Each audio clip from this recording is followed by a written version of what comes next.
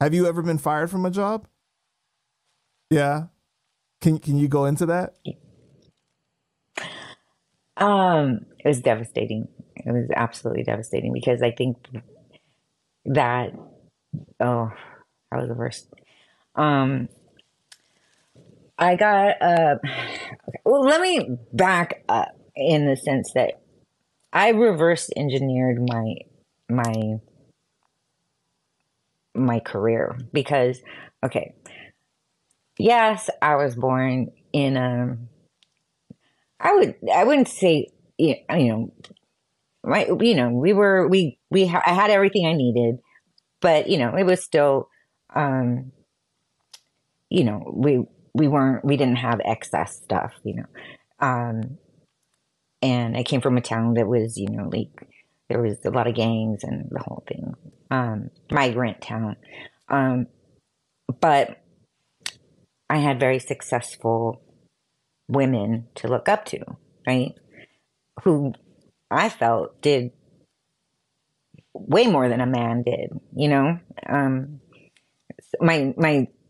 I don't know. Do you know what Section 8 is? Yeah. Mm-hmm. My sister at 23 implemented it in California. I mean, I think that's important. I can go on and on. But anyways, my sisters are all amazing people, women.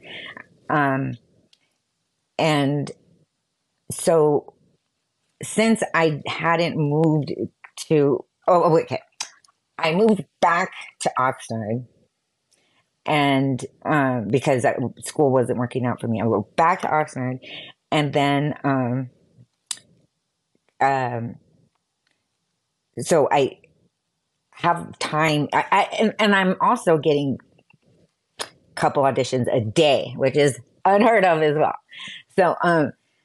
So between auditions, I would go to my agent's office and hang out. At that time, it was APA. And I would look through the dailies, which is these papers, these like call thing, like what they need, what listings, basically, right? Like listings, yeah. And I'm like, I go to the movies, I shop. Why can't she be Mexican? Why do they need her to be a redhead? Like, because they list certain specifications. I'm like, I'll submit me for that one. I could do that. I could do that. I could do that. I could do that. You know what I mean? Like, why does that have to be a nationality? I think everybody can lick an ice cream cone. Right? Do you know what I mean? Like, right, absolutely. Whatever. And whatever the case may be. So that's how I was getting so many auditions, because I'm like, just submit me. What are they going to do? Say no? Like, oh, wow. But I think it hit a little thing in like producers and, casting directors' head going, why don't we make her Latina? You know what I mean? Like, so that would be great for ratings. So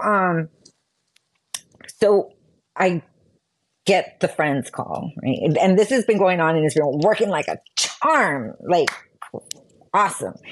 And I could do Monica, Rachel, and what was her name? Zoe?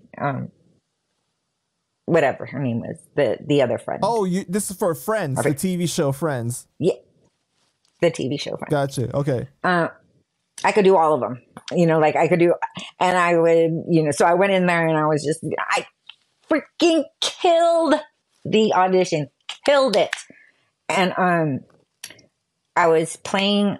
I got hired to play Melanie. It was the episode where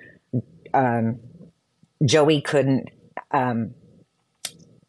He could not have sex. He could not ejaculate or whatever. He could not, and for some specific reason, I forget. And he likes this girl Melanie, who is like this.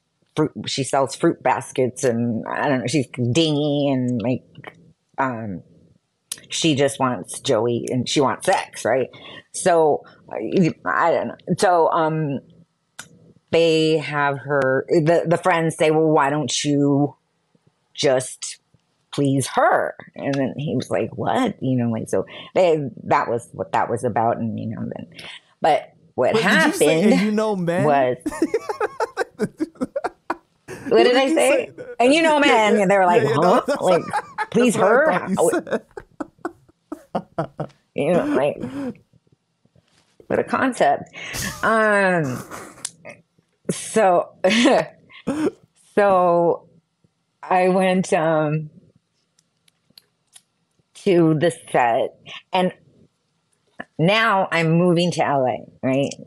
But I haven't changed my address. So I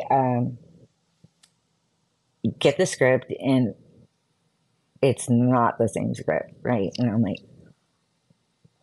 shit.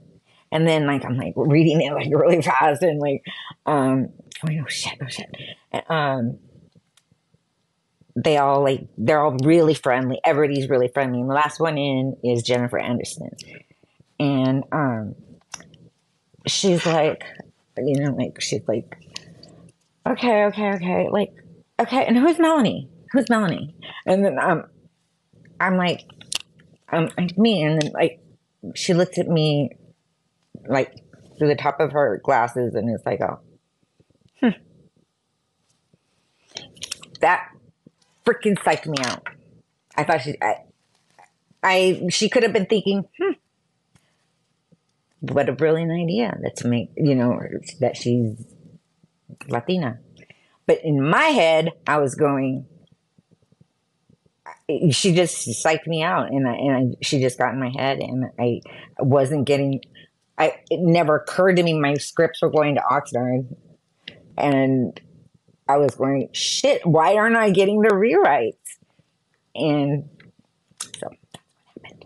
I didn't know my lines, and I wasn't prepared, and I was nervous out of my. I mean, it was just, I don't know, maybe it's self-sabotage. I don't know. A fear of success. Because I feel like I loved acting. I loved doing what I do, but I never wanted to be like tabloid famous like that. Okay. No.